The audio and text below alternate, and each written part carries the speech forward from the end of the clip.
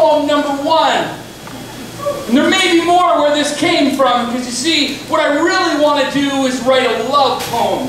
But we haven't got there yet, see, because I think love grows like the mighty oak tree, slowly, over time.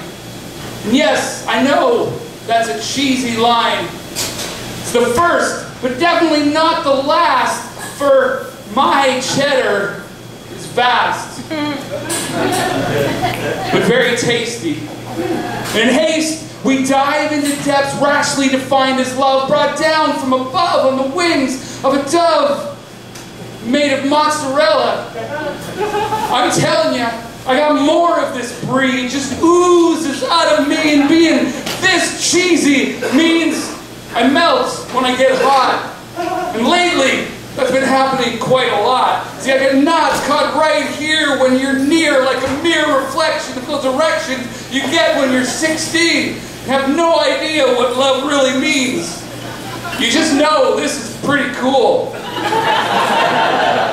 I get all Gouda and provolone when we're alone, so I say things like, I could stand here forever, as long as it's with you.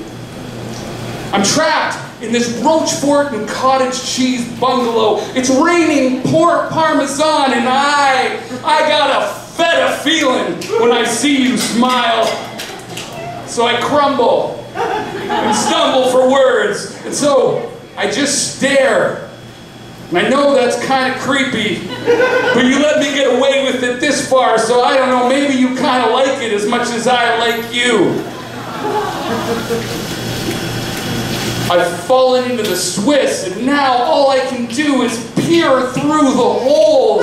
Oh, Camembert, please let me free of your Havarti cell so I can find something witty to say, some way to convey my conundrum, because every time I see her, she's even more beautiful, and I can't imagine how that can possibly be. So what is that?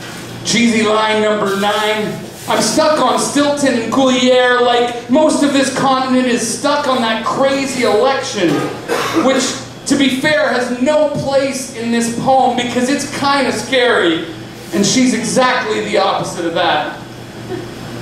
I've just got one more moment of Munster, one more image of Edam I can't shake from my mind. See, we're sitting in this pub, and the conversation is so good, and she is so mesmerizing, that the next time I look up, it's many years later, and we're in love. I'm, of course, even more gray and moldy, and the scenery has changed, but the feeling is still the same. It's remained perfect.